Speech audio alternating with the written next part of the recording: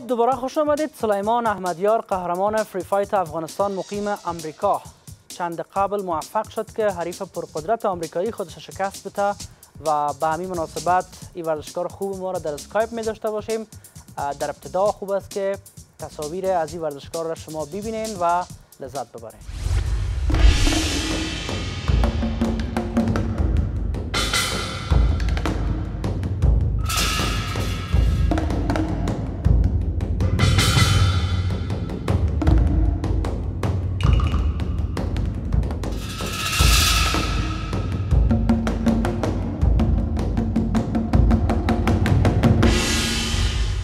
سلیمان احمدیار، سلام، به برنامه خوش آمدید. تبریک باشه پیروزی خودت در برابر حریف آمریکاییت. میشه که در مورد مسابقه اخیر توضیحات بدی؟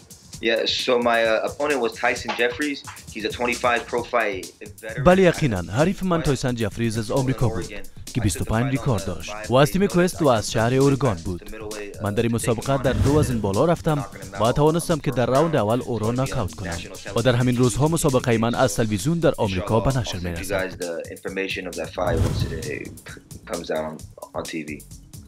چه وقت خودت به ورزش رزمی مخصوصا به MMA روی آوردی؟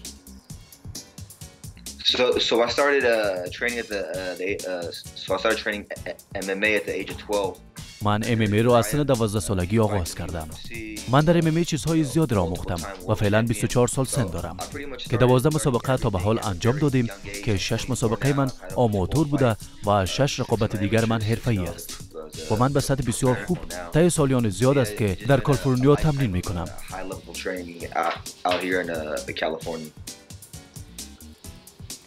در مورد فایت نایت افغانستان صحبت بکنی که شب نبرد حتما تعقیب میکنی، چطور سطح MMA در افغانستان؟ So what I'm seeing with the MMA in Afghanistan is you just see like a lot of young, just tough guys. خوب قسمی که میدانید در افغانستان ورزشکاران MMA بسیار جوان و قوی هستند که همه آنان تشنه پیشرفت در این رشته ورزشی می باشند. و من فکر میکنم این که وقت آن است که مربیان بسیار خوب از خارج به افغانستان بیایند تا ورزشکاران ما را آموزش دهند.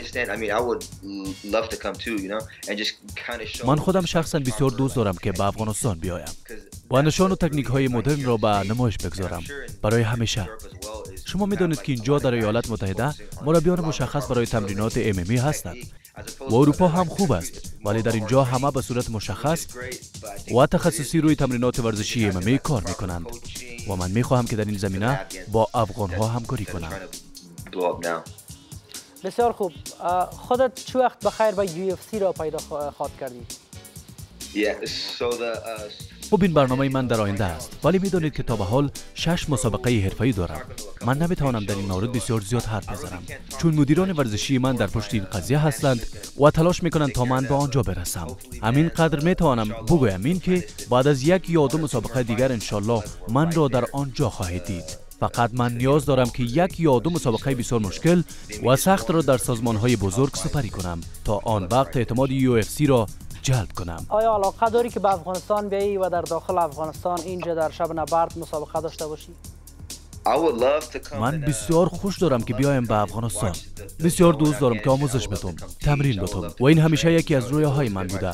به خاطر که برای افغانی که در کالیفرنیا تولد شدیم ولی فامیل و خانواده من در کابل و افغانستان بودند و این اصالت من است. زیاد دوست دارم این که من چیزهایی را که در اینجا یاد گرفتم دوباره بر افغان‌ها آموزش بدم. قهرمان، خودت گفتی که میای به افغانستان و تمرین میتی و میخوای همکاری داشته باشی که ورزشکار افغانستان. آیا خودت میخوای که مسابقه هم در کابل داشته باشی یا نه؟ من بسیار زیاد علاقه دارم که در کابل رقابت و مسابقه داشته باشم و باز همین مسئله برمیگردد با مدیران ورزشی من که آنها یک مسابقه خوب را برایم تنظیم کنند. باز هم میگم این که اگر یک مسابقه درست و عالی برایم در نظر گرفته شود من قطعاً به کابل خواهم آمد و مسابقه را انجام میدهم.